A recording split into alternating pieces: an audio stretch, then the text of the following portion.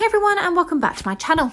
A whole host of UK reality TV stars were banned from taking pictures on the BRIT Awards red carpet on Tuesday night, it's been reported.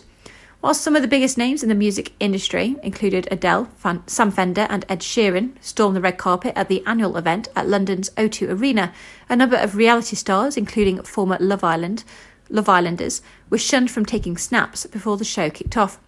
ITV viewers saw snippets from the red carpet as Maya Jama, 27, Anne-Marie, 30, and Strictly Come Dancing star Oti Mabuse posed up a storm as they arrived on the red carpet.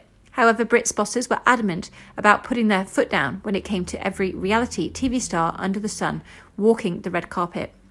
Organisers of the BRIT Awards want to keep the red carpet music-based from now on, a source told OK Magazine. They don't want to have reality stars that are not involved in music walking the red carpet. They've put their foot down.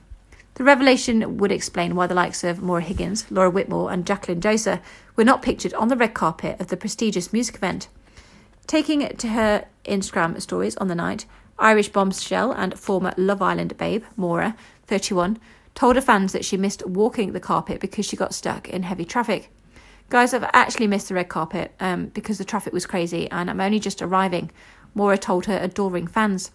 Despite the organisers wanting to put their foot down on reality stars posing on the official red carpet, former Love Island star Zara McDermott seemed to escape this guideline as she was photographed modelling a sizzling black satin gown. The stunning reality TV star looked more like a Hollywood actress as she posed up a storm. Thanks for listening. Please like, comment and subscribe.